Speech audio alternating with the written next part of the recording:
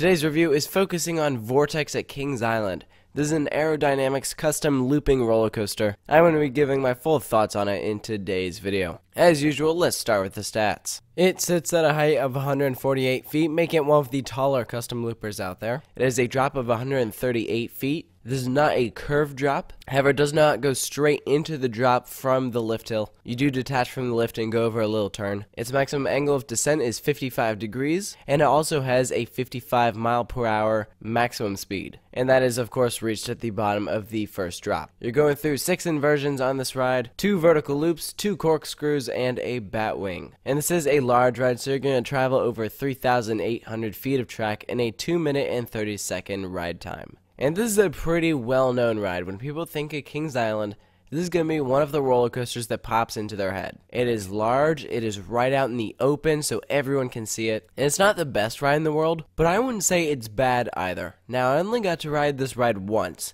I rode it in the magic seat at night. So, my view of it is probably going to be a lot different than someone who rides in the front seat during the day. I thought it was nowhere near as bad as other custom loopers out there, like Anaconda at King's Dominion. I found it to be fairly smooth for the most part. I didn't find it to be super jerky or rough. Again, if you're sitting in a different seat, then you might find it to be rough, but I don't know. I'm just speaking based off of my experience. Now, I wouldn't say that this has the greatest layout in the world. I think it's pretty weird how the ride doesn't go straight into the vertical loops. It actually goes into this elevated turn, then into the first inversion. I think that's kind of odd. Not bad odd, but just kind of weird. And I don't know if I'd say that this is a super thrilling ride either. It's just kind of your classic inverting sit-down coaster. Every park has one, so to me, that's just what this ride is. Now, unfortunately, I didn't have the greatest experience on this ride. Though I was in the right seat riding it at night, I thought the actual coaster was fine, but those who follow me on social media know that this is the ride that actually broke my sunglasses. This happened, I think, during the Helix section. What happened was they were in my pocket, and I guess the ride was too jerky, and so my body slammed into the side and actually broke them into 3 pieces. I don't have anything against the ride for doing that. That was probably stupid on my part. But at the same time, it shows that this ride can be violent. And if I was sitting in the best seat on the train, then I wonder what it'd be like in the back row. Now, there are lots of good things about this ride. It's got great capacity. It's a long ride. Gotta love that. A lot of these rides we complain about how they're too short.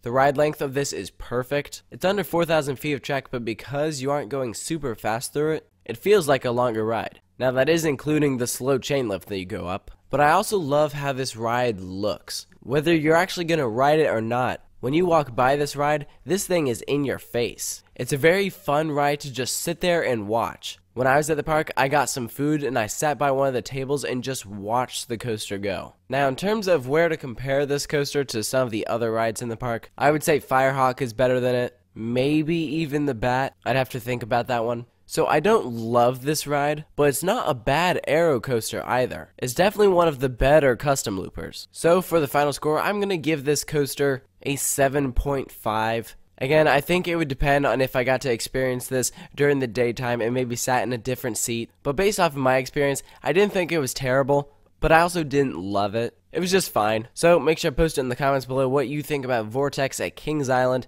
And make sure to stay tuned for more coaster reviews. And you can also check out past coaster reviews I've done, which are available on my channel in alphabetical order based off of the ones that I've written. And if you haven't already, make sure to hit that subscribe button. And I will catch you guys next time.